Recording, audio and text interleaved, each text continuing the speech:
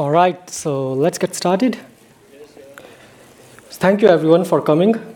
How many of you like Lego? Almost everyone. So we are in the right room. I always loved to build Legos when I was a kid. Actually, I still love it. The idea of having the possibility to build beautiful structures, starting with a single beautiful piece, just always amazed me. I always believed that key to complexity is simplicity. One can build complex systems starting with a simple idea. Just like a beehive, it's a complex structure which we can see in nature, but it's built on a very simple idea. And simplicity is something which always attracts me. Speaking about idea, trying to blend in, traditional messaging system in a distributed world was not a very clever idea. You see, spending time with Lego taught me that every piece has its own place in a picture. And no matter how hard you try to fit one piece in place of other, it just simply doesn't fit, right? Well, that was quite obvious in Lego, but in software world, such things are not so apparent. And I was on a project where people were trying to just, squeeze in the traditional messaging system in a distributed world. And that brought, three major challenges in front of us: scalability, throughput, and resiliency. So I started looking around to, find a piece that could fit very nicely in the distributed world and solve those challenges for us. And I stumbled upon this open source project called Kafka. But you see, I don't buy what a technology can do, rather why it can do. For me, why is very important in life. And I started asking why Kafka is different than other messaging systems, why it is better fitted for distributed world. Why should I or anyone else even care about it? And I started my journey with all those whys. And soon I found out that Kafka was just not another messaging system. It was something more. For the starters, it supports both point-and-point and publish and subscribe, thanks to Kafka Journal. You see, in Kafka, each topic has its own journal. And this approach is quite different than, let's say, ActiveMQ, where messages from all the queues end up in the same journal. And if we zoom in a bit, for a while, we can see that Kafka journal is nothing but a bunch of partitions, where each partition provides strong ordering guarantee. So if you write to a particular partition, Kafka guarantees that everything will be ordered in that partition. And obviously those partitions store subset of messages, all the messages which are sent by producers. Producer can produce a bunch of messages and they get stored in various partitions. And at the end of the day, partitions in Kafka are nothing but log files. And they keep on rolling. So, when one file gets filled in, Kafka opens a new log file and starts dumping data into it. And no shock that log files contain log entries. And in case of Kafka, if you see, a single log entry consists of two parts. First is message length, which is 4 bytes. And then the actual message bytes representing the message. And those names you see like 347.kafka or 827, they are not randomly generated. They follow some predefined schema, and basically they are generated based on the offset of the first message, which is contained in that log file. The next thing that blew me away was that Kafka is always on system. And hitting scalability wall with Kafka is virtually impossible. I mean, there are some companies that are doing some serious amount of message crunching using Kafka.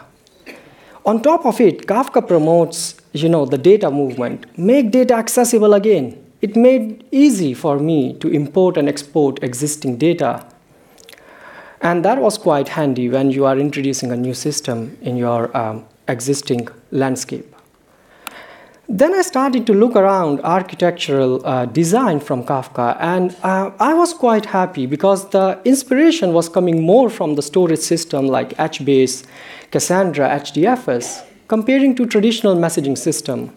And that was a nice sign. And on top of everything, it was able to order a strong ordering guarantee comparing to a traditional messaging system. Let me explain a bit what I mean this strong ordering guarantee than a messaging system, because messaging system exists from a while. So let's say we have a queue on a server where we have a bunch of records. Obviously, records are in order on the server. So as they arrive on a server, queue stores them. And on the right, we have a bunch of consumers. And these consumers want to read from this queue, obviously in parallel. And you see, the server starts to hand out records in order as they were stored on the server.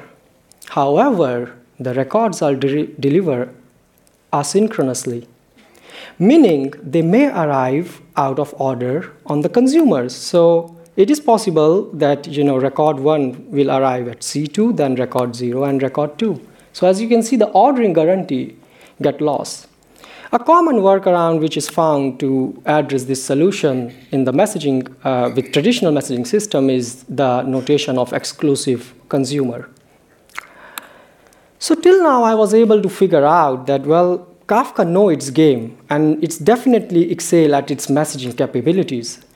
However, what made me to invest my day and night with Kafka was simply because it's better than mom. And by mom, I didn't mean my mom. I mean message-oriented middleware. So if you take a look on message-oriented middleware and Kafka, first thing you will find is the fundamental difference. Mom takes broker-centric approach, meaning it's the responsibility of the broker to track and delete messages as they get consumed. It sounds easy, right? However, message tracking is much trickier than it looks. So a broker needs to maintain a lot of states just to track a single message. So it needs to know when to send, when the message is acknowledged, when to delete it, and all this is a serious amount of work which a broker needs to do. So message tracking is not so easy.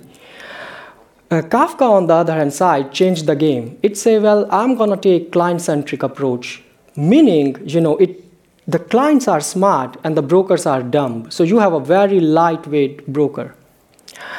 Most traditional messaging brokers are built with index structures. Well, the downside of these index structures, such as B-tree or hash table, they use them, is that they must be kept in memory in order to get a good performance. Well, with Kafka, it is based on log structure, and you don't have such restrictions. Moreover, what happens when you have messages which are just coming in the system and you stop consuming them? Or maybe you want to keep them for X amount of time. Well, they start to pile up, right? And as they start to pile up, what happened with traditional broker is things starts to slow down. So the more messages starts to pile up, the traditional messaging brokers, their performance goes slow and slow and slow.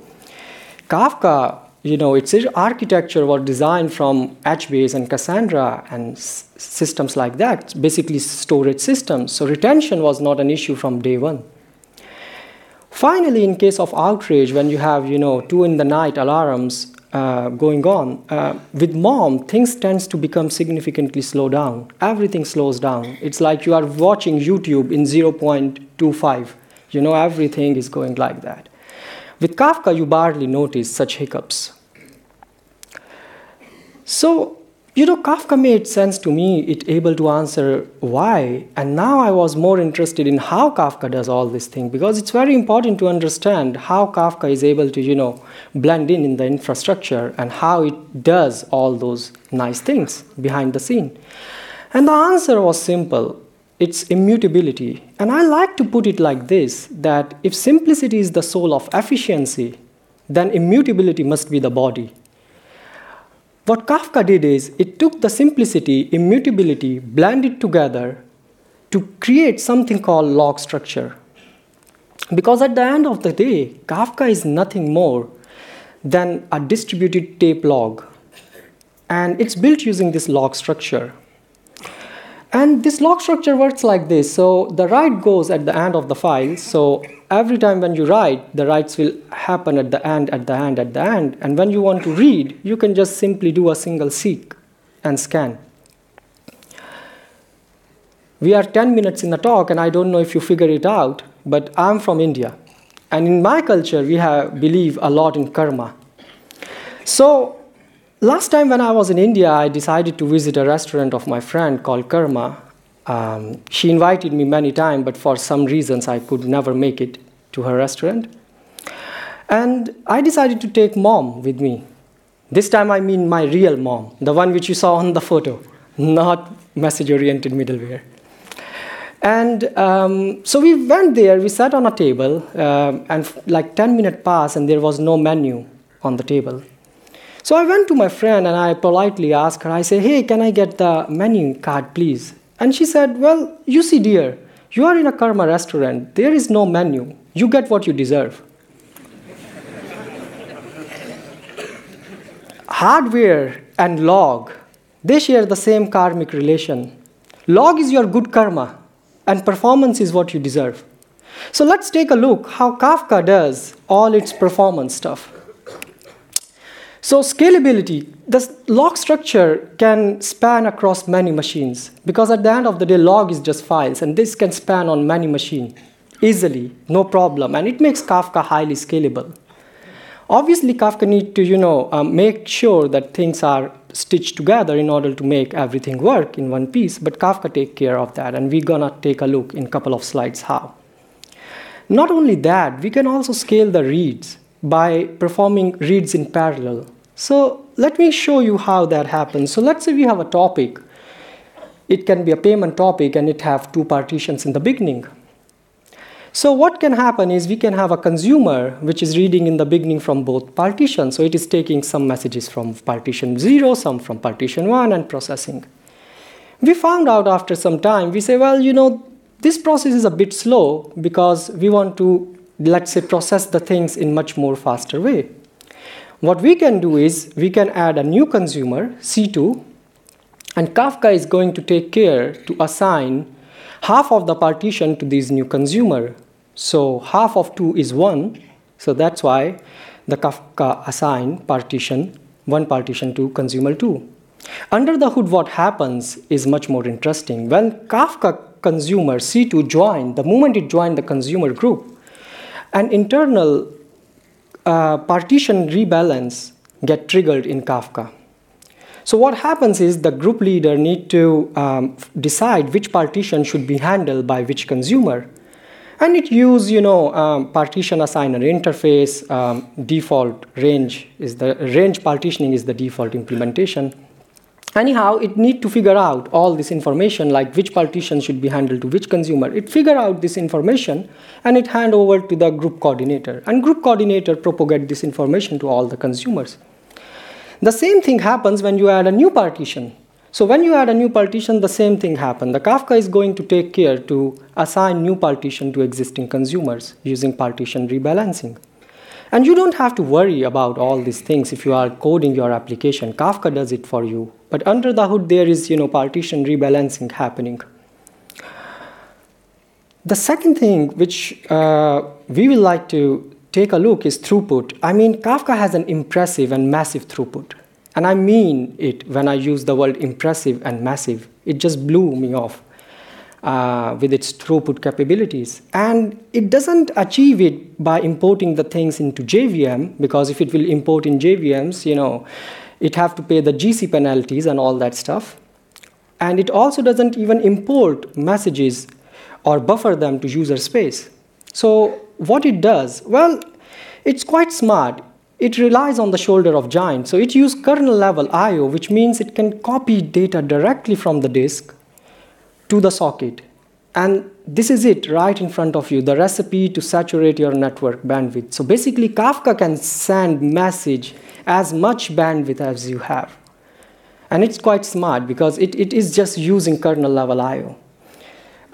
This is also called zero copy.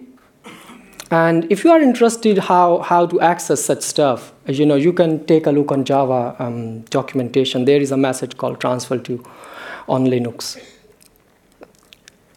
Caching plays a very crucial role, especially when you have a highly scalable system. And Kafka relies again on the shoulder of giants. So rather than building its own in-memory cache or some other fancy caching structure, what it does is it says, well, operating system know its work, and I will rely on the page cache. And the page cache always stays warm and nice, even if a service is restarted. So let's say you have a service, it is talking to the to a machine where Kafka is running, and your service just blew off for some reason. And in a normal application, what you have is you need to think about, oh, how I will restore my cache. But with page cache, everything is at the cached by the operating system, so the cache is there, nice and warm, ready to be served.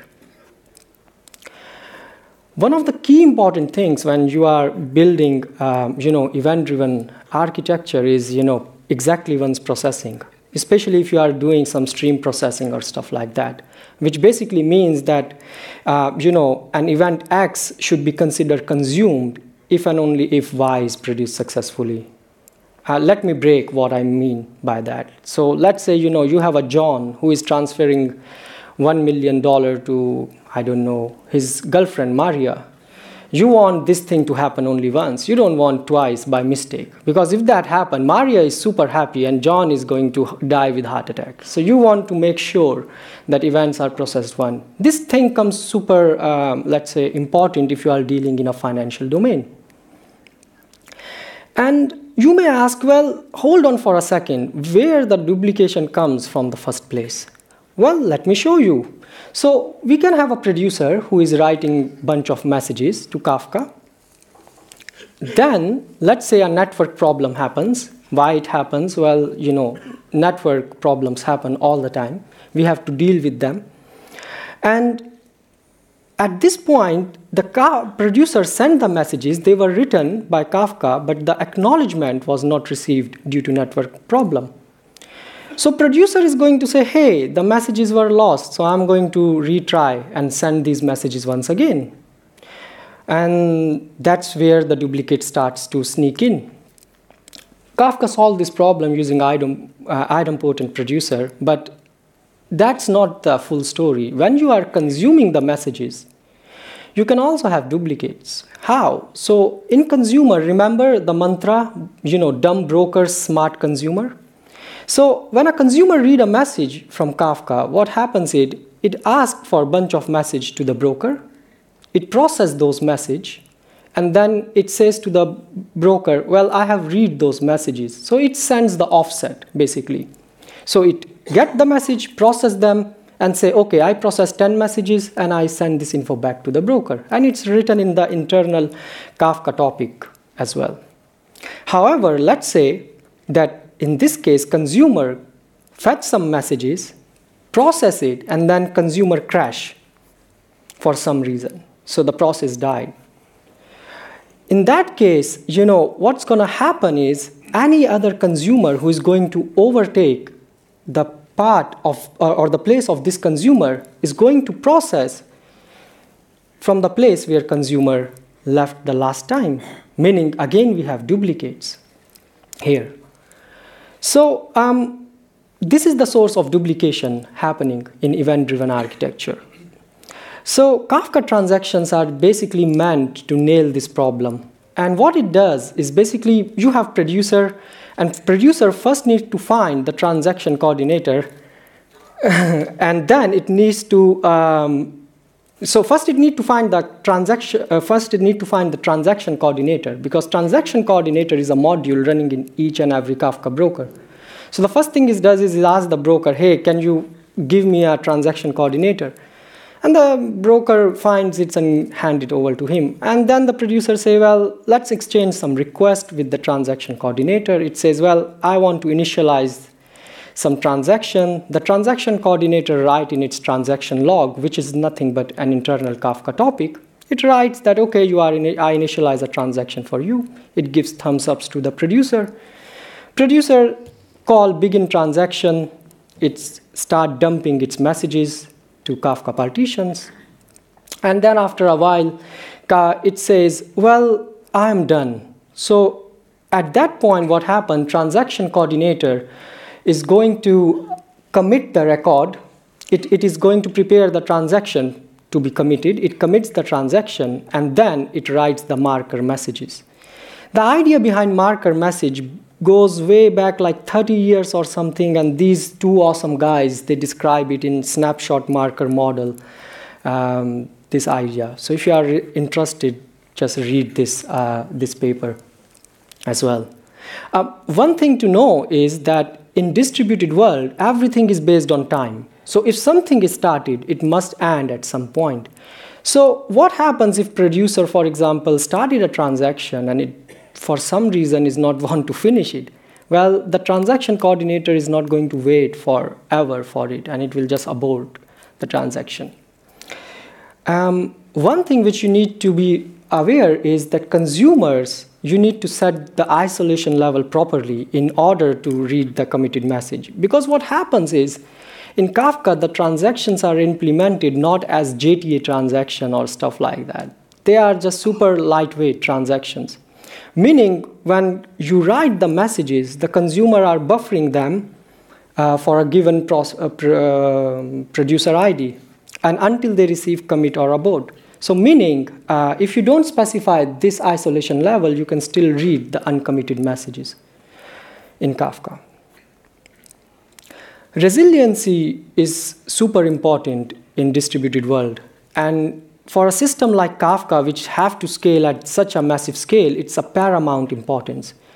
And Kafka relies on its rock-solid replication protocol. I mean, this is really a solid stuff of engineering which they put their mind and heart into. And leader election process is also cool. So Kafka doesn't use algorithms like ZAB or majority vote-based journal. These are nice algorithms, but they are aimed more towards, problems where you don't have such huge data volumes. That's why Zookeeper uses ZAB, because Zookeeper, at the end of the day, what it have to do is store some configuration metadata and stuff like that. Whereas with Kafka, we are speaking here about, huge volumes of data. That's why Kafka used its own algorithm, and it's used the leader election process based on ISR, which I will show you in a couple of slides. Also, thanks to replication, it can avoid making the sync calls. You will be thinking, well, hold on for a minute, where these sync calls come at the first place? Why it is avoiding them? So let's have a very super fast journey to how the write works at OS level or at a disk level. So when you have a file system and file system want to write, let's say, foo to disk, it is not directly written to the disk. What happens is, first it's written to buffer cache. And after a while, it hits the next level of caching. And this time at the hardware level, in the form of disk driver controller.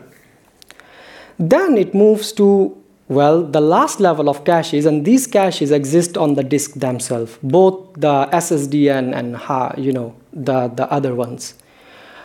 Well, and these caches on the hardware level, they come in two forms, like write through or write back. And finally, our data reaches to disk. So as you can see, writing to a file system to a disk is not a one-step process. Obviously, you can do it in one step by making a sync call, but then be prepared to pay the price for, because it's going to be, slow process. And why operating system, we have the cache at, OS level and at the hardware level. Why is that? To make our life easier. Because talking to disk is like, quite an expensive operation. It's like, calling to international calls back in 50s. You have to pay a lot of price to make even a single call. And that's why what operating system or hardware does is it's try to, group the small writes together so it can flush in one go to the disk. So basically, Kafka avoids all that stuff, and it says, well, I'm not going to call the sync call. I'm going to rely on my replication to provide the resiliency. So let's take a look on how replication works in Kafka. So in Kafka, replication happens at topic level, or shall I say partition level, because it happens at the partition level, because at the end of the day, partition is nothing but a replicated log. Yeah.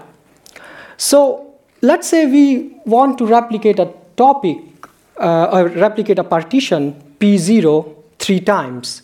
So we write P0 and it gets replicated 3 times. Speaking about replication, always there is going to be someone who will be a leader and someone going to be a follower.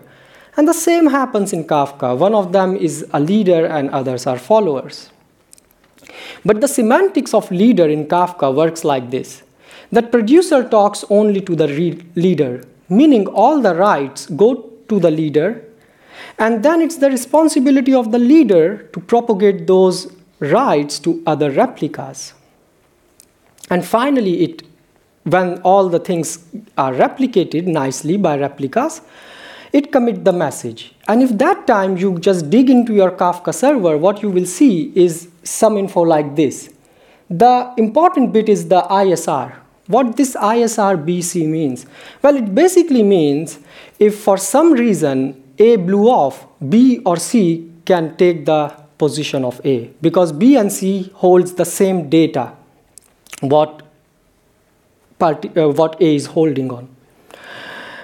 But keep in mind, not always, all replicas will be in-sync replica. So here is another example, and producer is writing here a bunch of records, and on replica B, we are able to replicate everything as it is, but when we are replicating to C, C is not dead, but it is slow to replicate. And to detect such thing plays a very important part in replication algorithms, because the leader is not going to wait forever, because if it waits forever, the resilience is going to suffer, right? So what it's going to do, it will say, hey C, you are slow enough, so I'm not going to wait for you. I'm going to remove you from the list of in-sync replica. And one thing to note is not all the partitions have to live on the same broker in Kafka, or all the leaders have to be on the same brokers. So what I mean is, let's say we have another partition, P1, and we want to replicate it. It's not like that the leader will always be on broker 0 for some reason. Kafka just even use here the possibility to distribute leaders in such a way that the system will be up and running as much as possible. So you can have, for example, leader for partition 1 at broker 1, and maybe you added a partition 2 and the leader will be at broker 2. So leaders happen at per partition level. And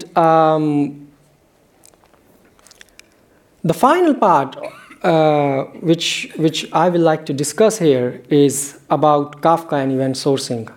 So this is quite a stuff which everyone speaks about, and there are even a post on the same platforms, one saying, well, you can use Kafka for event sourcing, others saying, no, you can't use it for event sourcing. And if you look at the Twitter, you will find tweets saying, yes, it is good, and other tweets are saying no, and all that stuff, yeah. So I try to give it a spin, Kafka for event sourcing, and let's see what happened at the, at the level when you touch it to make money out of that. So first of all, how many of you know event sourcing? Okay, so a small 1 minute recap of event sourcing. Basically, event sourcing is a way of creating an applications where events are the source of the truth. So meaning, let's say if I ask you, hey, what is your salary? You go and look in your database and you say, well, I make £10,000. In event sourcing, what is going to happen is it will say, well, your salary is plus 1,000, plus 5,000, plus 2,000, minus 500. So everything is in the form of events. So events are the source of the truth. And there are some semantics to use anything in event sourcing, right? So the first thing is that events need to be ordered. You don't want a player to withdraw money before it's even registered in the system. And in Kafka, you can do that thing easily, yeah? What you can do is you can say, well, since each and every partition is ordered in Kafka, what I can do when I'm writing, I can write based on aggregate identifier. So how the write works in Kafka is, when you are writing in Kafka, you can specify a key, message key. If you don't specify it, it is going to pick something from random. It is going to generate a random key. But if you pick it, then it will say, okay, it have a key and it will end up in this bucket.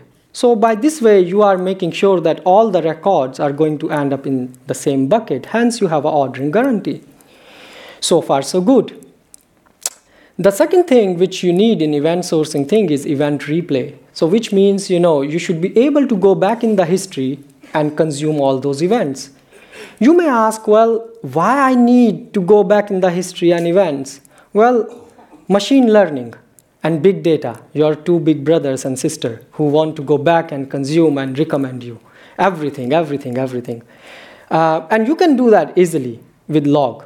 You can just replay the log.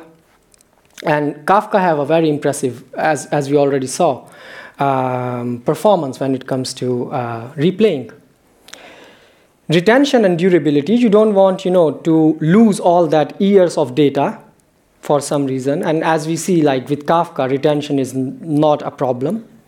And even if you want to store years of data, you can always offload to a cheaper storage like S3, for example, and just download the log files when you need on demand. The final part is like event store and projection. So can Kafka be used as an event store and projection? This is what it boils down, because it fulfills checkmark all these three things. And what is an event store? Well, it stores events, a simple definition. But let's take a look on the semantics. So event store should do three things. It should do mainly these three things. First, it should be able to write super fast. And when it is writing, it should also be able to validate the sequence numbers. Why? Because things can exist on two different boxes, and you want to validate when you are writing the thing. And also, it should be able to load aggregates, which means in this sense that, let's say, if out of all these grapes, I want to find this bluish, all the blue grapes from the system. So it should be able to go all the partition and find all those grapes and load the aggregate. And that's what my aggregate loaded looks like. So what's missing in Kafka is identity and concurrency control. And also the mechanism to load the aggregates, specific aggregates efficiently. Because, on the same partition, you can have events from many aggregates. And if you just bluntly replay, it will take some time for you. And there is no built-in support in Kafka for that. And that's a good reason, because that's what I like about Kafka. However, remember that Kafka can be viewed as a database inside out. So what I mean is, if you take a look on traditional database, a traditional database is nothing but it contains, query engine, commit log, indexes, caching, all these things, components bunched together, and packed in a black box. Kafka, on the other hand side, says, well, I can be a database inside out. So what you can do is you have a commit log and you can start gluing various different parts like Kafka streams, KSQL, and stuff like that. And you can then start creating the same things what traditional database offers. So for example, you can create the views and cache. And using this picture in our mind and keeping it, we can try to answer those questions.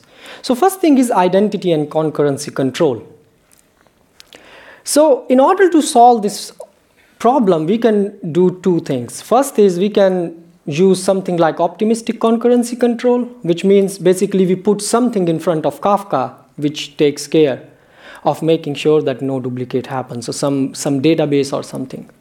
Or we can also use single writer principle, which basically means that only one writer will be writing to Kafka. And that solves the identity and concurrency control problem. And what about these aggregates and projection? Well, you can use Kafka streams for that. Basically, for those of you who are not aware about what these aggregates and this is, I don't want you to just sit here and just be lost. Well, basically, when you go to a database, you say, hey, I want to get some bunch of information to render on the web page, yeah? So you don't render the full table from the database. You render pieces and bits from them. And that's what Kafka Stream helps. Kafka Stream can help you to create those views, basically, which you can use, and serve the data to the users. And those things gets updated. So when new events come, Kafka Stream updates itself. And if you use Kafka Streams, and I try to build projections using them, and it looks something like this. So you can have a service, and you can have your business logic. Then you have a Kafka Stream, and Kafka Stream can just consume all the events and build. So for example, here, I can say, I don't know, go through Bob, Doe, Bob, all those events and find how much money we have total in the wallet. Or maybe create a wallet for Bob. And Kafka Stream is good at it. However, there are something which you need to care about. And that comes the learnings from production. So in Kafka Streams use the concept of local store, which means that if you write something to Kafka, it will write on this local store if you are using Kafka Streams cache. And that is super good and super fast. However, in order to make sure that, if local store blew up, the Kafka will still be up and running and your streams will not be broken, it tried to back up all those things. And it back up in so-called changelog topic. Obviously, the compaction is enabled there. I mean, where I'm heading with all this information for you, that's the question. So basically, if you are doing that stuff, you need to make sure that your ops department are aware of it, because it's going to put some additional pressure on your Kafka cluster. And Kafka can handle it pretty fine, but you need to just cater for all those stuff in the beginning. So what we learned during this process when you're trying to use Kafka as a messaging system is, first of all, be conscious. Be conscious in life is a good thing, but be conscious, super conscious when you are deleting data from Kafka. Because in our case, one of the engineers just used integer.max value and he just put there and he said, well, it's big enough, who the hell, it will last. Well, after a few months, our things were gone, terabytes of data disappear. And then we were debugging like crazy, what the hell happened. Obviously, we had a backup of the data, but that caused some additional pain. If you are deploying Kafka on a shared storage, then remember that your neighbors can be chatty. So if your neighbors are chatty, it can impact your performance as well, because Kafka relies heavily on the disk. For Kafka, disk is part of its DNA, So if someone disturbs it, the full body is gonna disturb. This is something which is super important to keep in mind, because with great powers come great responsibility. And network throttling is something, if you don't set the quotas, that can set you back with like denial of service. So what happens, for example, if you introduce a new broker in a system, and you say, well, everything will be faster because now I'm adding one more piece of box. Well, yeah, but if you haven't set a quota, it will start to replicate all the data. And what it's going to do, it will take all the bandwidth, meaning leaving your cluster in a bit of shaky state.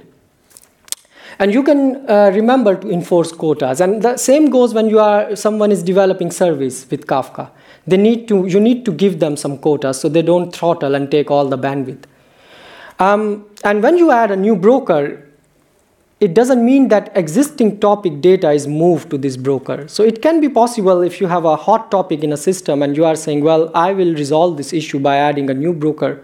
Well, the broker is going to stand like this. It's not going to do anything for the existing topic. What you need to do is you need to move the partitions to this broker. And you can do with the script which comes with Kafka. Finally, if you are trying aggregates and all that stuff, you have to basically enable the compaction, because it doesn't really make sense to have uncompacted topic for aggregates. And finally, don't use kill command to do the shutdown. So before Kafka 1.1.0, the problem was that there were synchronous writes happening to Zookeeper when you wanted to do the control shutdown, and also the communication overhead with leaders was quite a lot when the shutdown was happening. And Kafka resolved this problem using 1.1.0 and just upgraded. In our case, the engineer just couldn't wait for some time, and he just killed the cluster, and then everything runs to ashes. So how Kafka helped us to go through and solve those 3 challenges? So first thing is Kafka is always on. Taking Kafka down is super hard. It's like those fighter planes which were introduced in World War, which will can make back home even if its windshield is gone and fire on the tail, it will still make way back home. That's how Kafka is. Kafka can able to run and run and run. So it's really hard to take it down. Second is it's designed from the distributed world, means it takes a lot of engineering and overhead, which we had to do to design, but they did for us, basically, in terms of solid replication protocol and taking the scalability out from the equation. Finally, I like to see Kafka as a database inside out. And it's fun to play Lego, isn't it? So Kafka can be thought as a piece of Lego which you can use in your distributed systems in various different ways, as a messaging system or something else. So I think I have left enough time for the questions. So thank you very much for your time.